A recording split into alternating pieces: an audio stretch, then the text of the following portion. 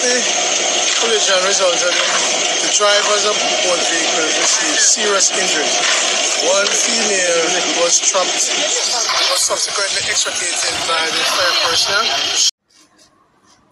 A man was fatally shot at a bar in Old Harbour in St. Catherine last night. The police have not yet established a motive for the killing. The deceased man has been identified as 35-year-old Colin Alexander of Carlton Glades in the parish of Clarendon. Reports also indicate that close to 8:30 p.m., Mr. Alexander was at an establishment located along West Street when he was approached by a man. The man pulled a gun and opened fire, hitting Alexander in the upper body.